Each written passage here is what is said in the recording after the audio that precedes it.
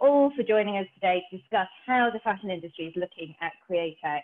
I want to do some very quick introductions to our panel. We've got incredible and inspiring individuals who are going to be looking at the role of both technology and, of course, positive fashion, which is front of mind for the fashion industry at the moment.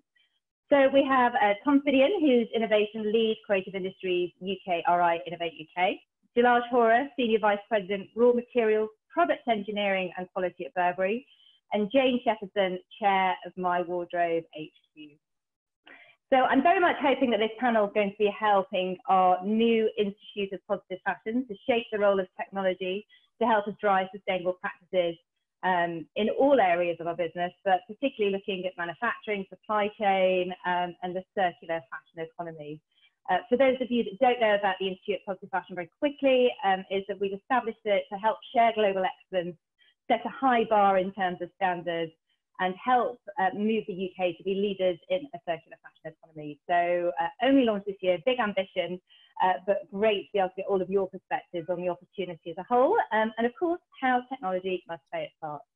So Tom, if you don't mind, we're going to start with you, and would love you to kick off by telling us how you see the value of the UK becoming a world leader in circular economy. I just think there's just a fantastic and great opportunity for the UK. I mean, there's limits to how big manufacturing will become in the UK when it comes to fashion, but there's no limits when it comes to the platforms, the digital services that we can actually create and inform and sell throughout the globe. I think we're in a fantastic position. At a recent visit, you were with me, Caroline, to Paris. All they were doing was referencing our research base here. So we're in a great opportunity to harness that research base, innovate, create commercial opportunities, not only help the environment and society, but also create a great new ecosystem and economic opportunity. It sounds really simple, doesn't it? You're right, is that there was a lot of reference to our research base. But tell me a little bit about the experience of how R&D in the fashion industry are perceived by you and your team and government generally, and what more we can do. Well, then that's a fantastic question. I think in my experience, and my experience is limited throughout the creative industries, it does seem that the fashion sector hasn't created the market opportunities for digital innovators to come in. Now, normally digital innovators come when they're incentivized, when they see a great opportunity where they can come and sort of turn the sector on its head, disrupt it, and create a whole new sort of like ecosystem. And I think with the fashion sector, especially with sustainable fashion, the challenges are so great, there are no easy answers. So at this moment in time, we aren't seeing as many innovators and much R&D happening in this sector as other creative sectors. However, I think with some of the work and initiatives that we've actually started to push through, we are seeing more people coming along, and we're actually starting to see a little bit of momentum. Hopefully that will continue. And so we'll be actually generating the same amount of innovators and R&D practices as other sectors. So that sounds like a fantastic opportunity. And certainly, as you said, is that we're at a very particular moment in time where the fashion industry is looking at maybe its environmental impact, what it can do differently. There's kind of this opportunity that's been created by this dreadful pandemic to really look at kind of resetting the industry. So if there's willingness for industry and there's an opportunity, is that what role does government play in maybe helping push that forward and nudge it forward? Well, I think, as I said before, the challenge is huge. And the fact is that there are lots of fantastic organisations doing some really good work, but this is a systemic problem. So it does require industry working together. It does require academia and the research base, and also it requires government as policymakers to work together. I also think there's a fantastic role for government to convene all this, because at the moment, it's almost like there's a first move disadvantage. So if you're the first person to make yourself fully sustainable, you're probably not going to be as competitive. So all these things need to move at the same time. And also, as you're well aware, this costs money. There are things, there's research that doesn't exist in the marketplace. There's whole industries that need to shift its way of thinking. So government has two roles here. One, to convene academia, industry, to ensure that it's all working together and that everything is well connected. And also to invest some money to prime the market, to make sure that it can work.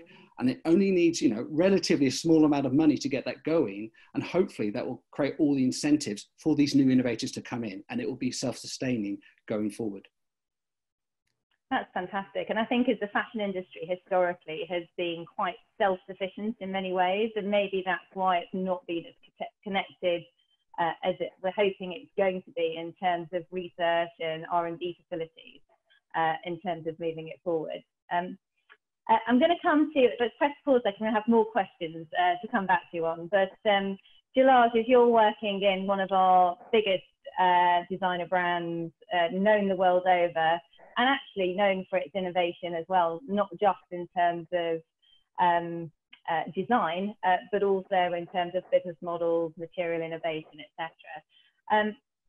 Tell us a little bit around sort of what you're seeing at the moment, and of course, your view of the role that technology can play. I know it's something that you think about quite a lot. Sure. Thank you, Caroline. I think that innovation is a state of mind, and innovation has huge opportunities today as much as it was relevant in the past. At Burberry, a lot of our guiding principles are around waste elimination, climate change, carbon footprint, digitalization, that allow a huge opportunity for creative problem solving. So there's a lot of work, therefore, that goes on in terms of us addressing these elements in a focused manner in terms of how we create product. Industry at large, again, needs to start getting a bit more focused in terms of where innovation and technology can play a role. To give you an example, it was very common for the fashion industry professionals to be traveling across the globe at the drop of the hat to take care of sourcing related issues, ethical concerns, auditing, inspections, approvals, etc. I think what these circumstances have brought to light is that with very simple technology, some of these elements can be achieved very well from a distance. And a big part of our efforts in the past few months have been, how do we take the whole process of product creation, product approvals, prototyping, manufacturing into the digital space, thereby increasing the efficiency, the agility of the process while not losing the level of accuracy and engagement. Mm-hmm. And how have you found that to be then? Is that obviously that's been an incredible challenge for so many businesses. As you said, it's been ingrained that people would sort of jump on an aeroplane and go and sort of get into some of those technical challenges. You know, how has technology changed that? And has it changed it permanently, or will we return to that when you know, we all start to be able to fly and travel more freely? I think there were a huge amount of skeptics in the beginning, so including within my own organization, where certain things were deemed not to be feasible to be done without being physically present. What the circumstances forced us to do was to pilot. And I think that was the best thing that could happen in terms of proving the point that something could be done. And as people tried out new approaches, new things, they've realized that they can take entire chunks of processes and digitalize them. And where it's not possible to do so, you still have a level of physical engagement with product rather than with entities or with people. So I do think that a big part of this change is permanent change, as we've realized that it's possible. Mm-hmm. We are yet to see, though, the maturing of this change and its impacts. So, we're relying on relationships that have been built over years and understanding a level of calibration that's been built over years, which has helped us transition into this space. But as new players come in, both within the organization and external partners, that's where the true challenges will come in of not being able to engage and interact face to face. So, we're already looking at technology that then takes us into that realm where you can improve the contextual understanding of what we want our supply chain partners to understand and respond to. Fantastic. And I think there's so many roles that technology can play, can't there? Is that one that we have talked about is the idea of auditing. And I think is that particularly through the pandemic, there's a lot of conversations around the impact in terms of factories all over the world, including some here in the UK. And that idea of digitizing the audit process and actually making it worker generated is quite an interesting opportunity. Absolutely. I think there's a huge opportunity with the whole auditing process and the approach, where I think there are some existing players as well as startups beginning to look at digital platforms which allow end-to-end risk-based approach, which are AI assisted. So they basically map out the entire process, map out the existing known risks within regions, within materials, etc., and then highlight where issues could potentially come up. So that's, I think, a very interesting realm, and it's already beginning to be rolled out. Where I think there is, again, some interest being generated is image recognition software to be installed and more cameras to be used so that certain activities can be performed remotely. Now, obviously, a lot of auditing is in lieu of trust. Whereas I think the way we need to look at technology is how can it reinforce the trust, transfer the accountability, or give a higher level of ownership on those being audited, and then technology reinforces the principles that are agreed upon when you agree on terms of engagement. So I think there's opportunity there. We're already using a digital platform to train. So when new suppliers come in and they need to train their team members on policies and procedures, I think that bit is already something that I'm sure other organizations are also leveraging, where they're able to place trainings that can then be delivered 24/7 to their team members as well. So there are these different elements, different parts of the auditing process that can go digital to a point where today you can actually review an entire audit electronically. You don't need to be physically present and deliver a disposition. Fantastic to think about the opportunity that this could bring to an industry like ours, isn't it? One final thing before I come to you, Jane, is material innovation. I know that we're talking about the role of technology in the fashion industry, but if we're talking about innovation, it would be very odd not to touch on material innovation, particularly when you're talking to someone who's worked at a fantastic business at Burberry that is known for that. So tell us sort of your thoughts in terms of material innovation and the opportunity really to push that, particularly coming back to Tom's view around R&D. Sure. While I may not be able to speak about specific materials, I think where I'm beginning to see a huge amount of traction, first of all, is in plastics and polymers. So as sensitivity to plastic use increases and awareness of the contamination from plastic in our oceans, in our environment increases, coupled with some pretty bold commitments by the industry to replace these materials, I think there's a lot more beginning to happen in this space where either regenerated cellulosic materials or renewable biomass is being used to substitute for plastics.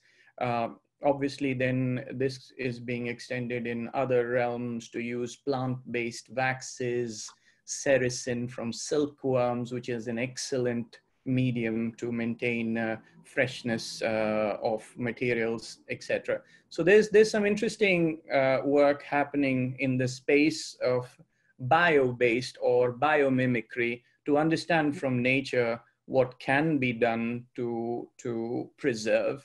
Another element is this movement towards botanic materials, so substitution or alternatives that are coming into place for conventional animal hides and animal fur. This is still in its early stages, so by no means is it luxury product ready, but I think already with the amount of investment that's going into this space, you are beginning to see alternatives that can already make it to certain segments of the industry or certain end users. And I think progressively this will keep increasing as a more responsible consumer comes into the stream. Finally, I also think that something that will play a bigger role is as a consequence of the impact of the pandemic, protective materials. So materials that are able to provide some sort of enhanced protection to an individual will become more and more important, even in fashion-based apparel. So these finishes or applications which were very chemical in nature, using triclosan and silver ions, etc., have existed. But there's some very interesting new innovation that I've seen already and have worked on that you can look forward to in terms of coming into place to make the consumer feel a bit more secure. Fantastic. I could talk about material innovation for hours, but Jane, I want to come to you next before we get into sort of a more group discussion, because you're very much part of this new ecosystem of sort of a circular fashion economy, and the role, I guess, in terms of My Wardrobe being very much a leader in the rental market is that it's a relatively new segment but growing fast. Can you tell us a little bit about the rental market, how it's grown over the last 10 years and the role of technology in that? Yeah, I mean, it's a fascinating one, really, because I guess rental has been around for years. You know, everyone remembers Mossbros, sort of renting out a suit for a wedding. But it's changed so dramatically, particularly over the last 10 years, I think. And probably the biggest player has been Rent the Runway in the US, which I think launched in 2009. So that's, what, 11 years ago now. And I think that really drove the market in the US very, very quickly, because it gave people a viable alternative to buying, a really obvious, easy way of doing it. It's been much slower in the UK, partly because we haven't had this sort of viable alternative until very recently. And I would say it's probably only been the last sort of 3 or 4 years where we've had a lot of businesses have emerged in the UK market to try and sort of provide that differential. And I think most of them are similar to My Wardrobe HQ in that they're kind of both peer-to-peer platforms, and also they brands can sort of trade through them, if you like. And I think it's fascinating. What's the saddest thing about it, really, is that pre-lockdown, in sort of the early part of 2020, there was a huge amount of sort of press and goodwill surrounding the whole sort of rental market idea, if you like. And in fact, if I look back to last October, you know, when we were sort of approaching brands, and it was quite difficult to sort of persuade them to work with us or to collaborate. In January, it was sort of turning around. We were getting brands approaching us. All of a sudden, it felt like it was going to happen. People really wanted it to happen. Sadly, of course, lockdowns happened, and it's been an enormous hit to the rental business because, of course, there are no events to go to. Yeah. So whilst we're still hearing that people are very sort of accepting of the idea of it, and that seems to be growing, you know, unfortunately, we've all been hit really badly by the fact that there's actually no need for it at the moment. I'm still optimistic, though. I think obviously events will come back again, and I really am. I'm such a supporter of rental fashion. Even from a personal point of view, you know, it's sort of, I had a real epiphany, I guess, you know, a few months ago. Just the fact that you can rent these incredible pieces that you know you would never be able to afford, or perhaps wouldn't want to afford to buy. You can rent them for one night, and then they can be shared by another 20, 30 people. I mean, it's such an incredible way of making it accessible for people. Yeah, I mean, I think it will still grow, and I think there is still absolute room for it. And I noticed that Selfridges recently have dipped their toe in the water, and they brought one of our competitors, into the rental process. So I know that's a very interesting move, isn't it? For one of our, you know, very much established, you know, bricks and mortar retailers. Absolutely, and I think they all realise that they kind of have to be a part of this conversation, you know, or at least they have to try it. They have to see, you know, what it means to them, how they can work around it, how they, you know, they're sitting on a lot of dead stock quite often. So it's you know, it can be mutually beneficial, I think.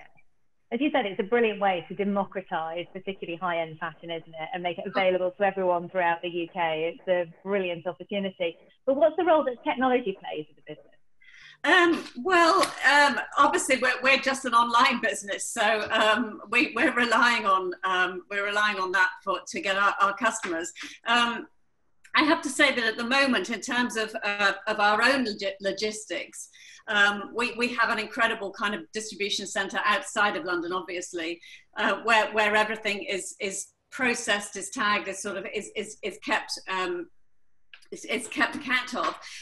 We have an ozone cleaning process because we're keen not to try to overload the dry cleaning processes, because we know that that's an issue. And we try to limit our carbon footprint in terms of our delivery, but which is something that is impossible for us to do completely. But we realise that. You know, we certainly need to try, and we encourage our customers, in fact, if they can to drop off and pick up themselves. Obviously, that's not possible for everybody, but after that, we try to use bicycles, we use electric vehicles, etc. So I think so even if you bring that in, that the rental business model is still one that's environmentally a lot more responsible than encouraging people to go out and buy something for one event, perhaps. And do you think the way consumer behaviours are changing and adapting more to rental models, are they also thinking about their footprint in terms of logistics as well, do you think? Or is that sort of a step too far? Sorry, say that again.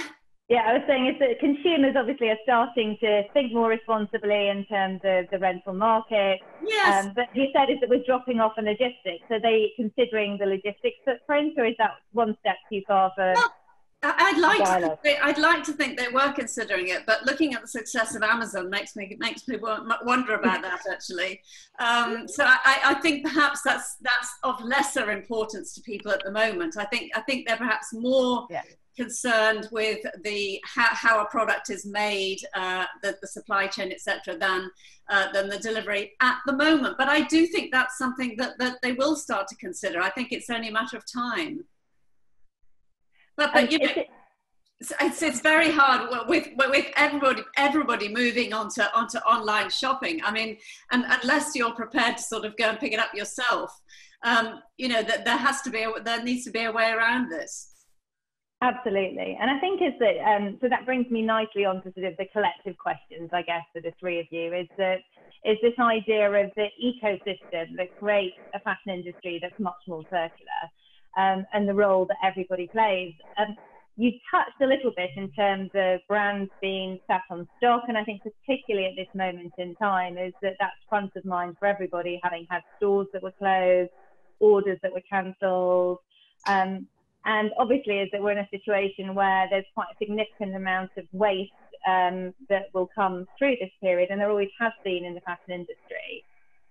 Would love your thoughts, as it's a project particularly that we're looking at, but sort of how you see the UK potentially improving its infrastructure to help us manage some of that waste, and indeed potentially the role that technology or even sort of potentially new businesses, a bit like rental, might play in helping reduce it.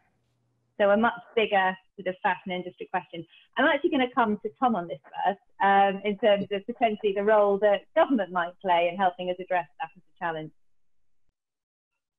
I think, I mean, Innovate UK is a government agency, so I don't get to set policy, but I think, I think there is a role for government to understand what incentives and what policies to put in place to ensure that industry goes in the right direction. And I think it's got to be very careful to make sure that it doesn't, you know, over-regulate to actually lock people out and actually let innovators play. But I think there is a great opportunity to invest in the infrastructure. Yeah. I mean, you work in the industry. I don't work in the industry, so you're more aware of the issues when it comes to dead stock and also consumer waste. I'm not comfortable with the idea of any waste or dead stock being disposed of or being exported to other countries to deal with. And I think it's far better and far more valuable for us to invest in our infrastructure, invest in our recycling centres. Not only that, it will actually help us become sort of world leaders in those areas. It will actually help incentivize ways of gaining value out of this dead stock. And it'll also improve our knowledge for the whole of the sector. So it'll actually help support designers to understand what we need to do, what are the criteria to ensure that maybe a garment will last longer or it's easier to recycle and reuse. As well as that, it will help our manufacturing process. So I think investing in the issue to make sure that the UK is on the front foot is going to be far more valuable than just ignoring it and doing the status quo. I think there's a lot of other interesting projects that are happening in Europe. And I just think that if we don't do anything, we will just be adopting their practices, which may not work as well for our economy. And so we'll just be following someone else's processes. So I think it's a much better place for us to actually be, you know, leaders and actually drive it forward, so to have a product that actually reflects our economy. Fantastic.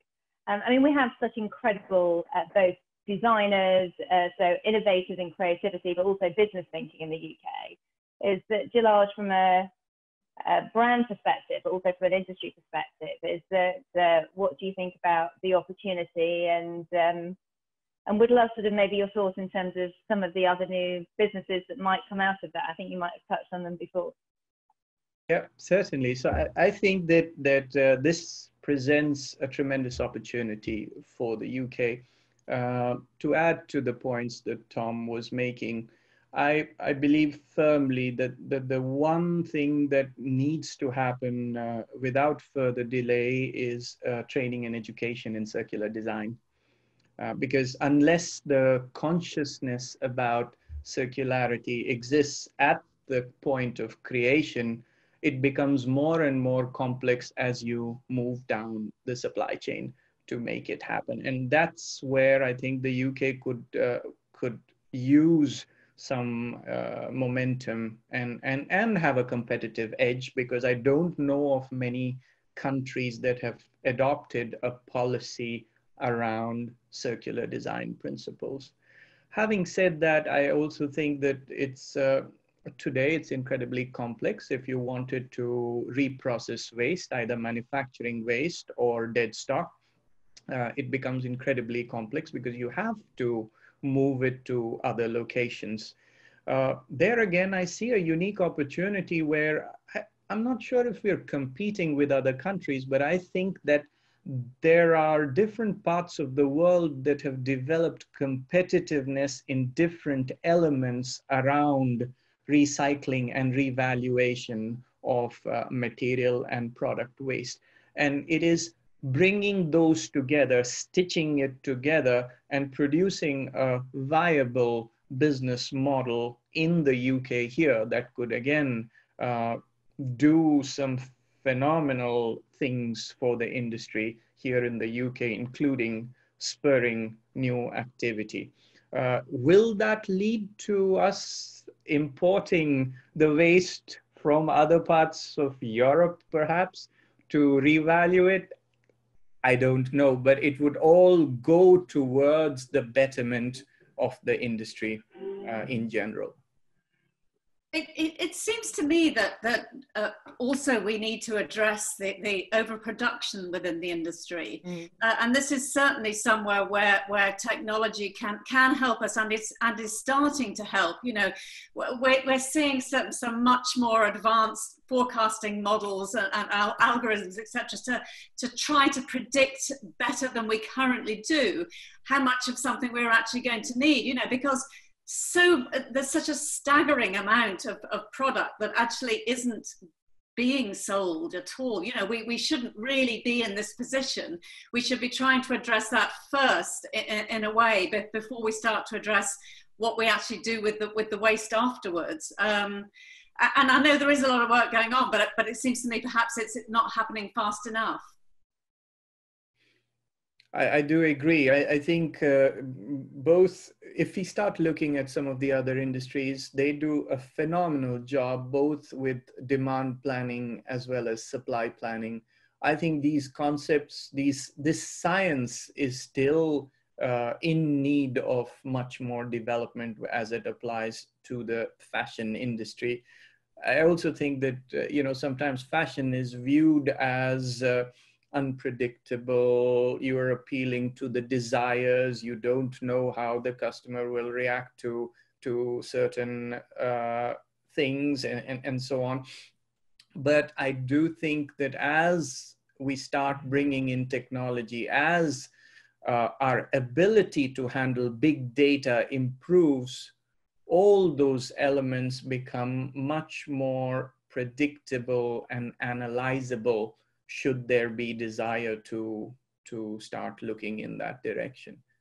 There is a science behind this that works.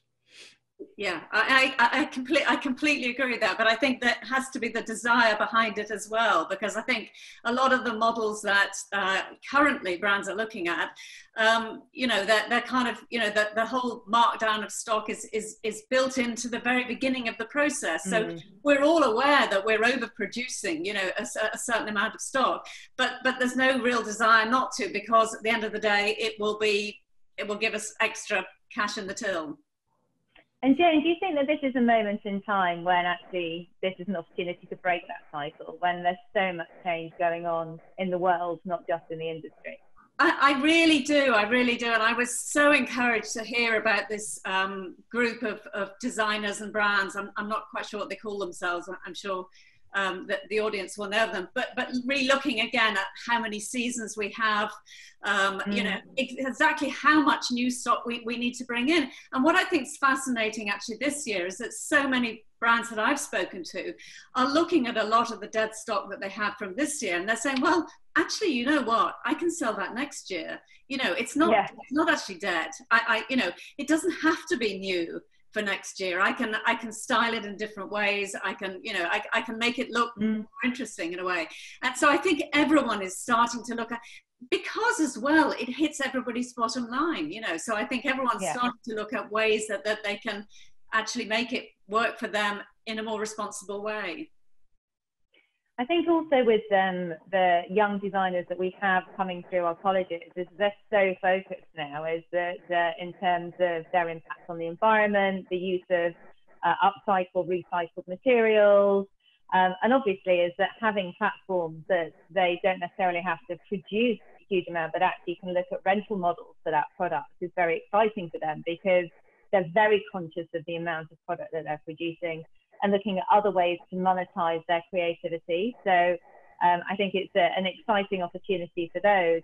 But also is that one of the things that's come out of that is the facilities to even be able to get access to those materials, you know, to the facilities and the skills to be able to unpick and recycle and upcycle, and indeed the knowledge and information that makes it the opportunity for chemical recycling for so many different materials of viability. So we know there's a big challenge, but an enormous opportunity for an industry that looks like it's set to really address change and to move forward. And I think that's something that we find it very exciting at the British Fashion Council, at the prospect of what our industry might look like in the next 5-10 years.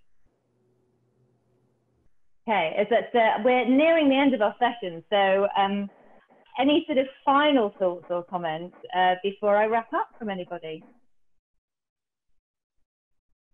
No, I can't believe this. I'll be picking all of your brains afterwards.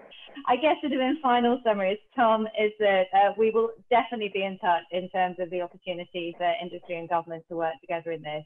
Is that Innovate UK do a fantastic job in terms of pushing R&D and innovation within the UK, and fashion should absolutely be a part of that. Gillard and Jane, thank you very much for your industry insight and expertise. I think it brings the challenges to life that all of us are facing, but also the opportunity. I think is that in these challenging times, having an opportunity, looking at opportunities as we move forward, and certainly environmental impact and the opportunity and use of technology is up there front and center. So thank you all very much for your time. Thank you for joining us. Goodbye.